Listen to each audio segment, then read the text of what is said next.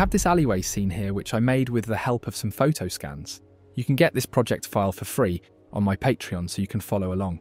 Make the world dark, relocate the cursor, add a sunlight, move it to the top, change the pivot point, and now we can rotate it easily. Make sure you follow the rule to avoid the light to come from the camera side.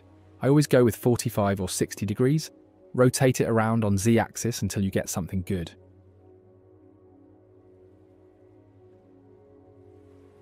Increase the strength and click use nodes. Increase the emission strength as well, and add a black body node. Set it to 4500 Kelvin, and you are done with the main light.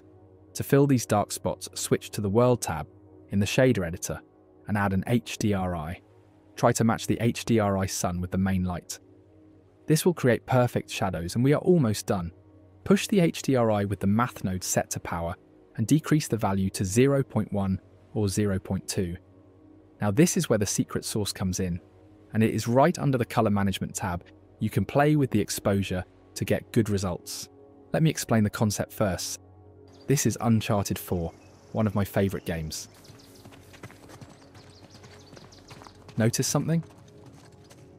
The exposure changes, and it makes a big difference because you can't show both shadow and sunlight at the same exposure.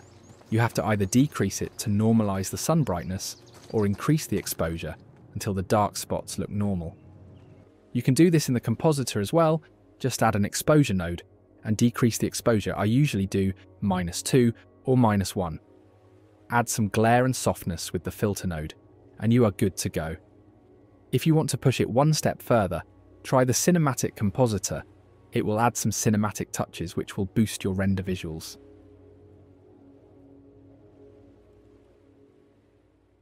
There is also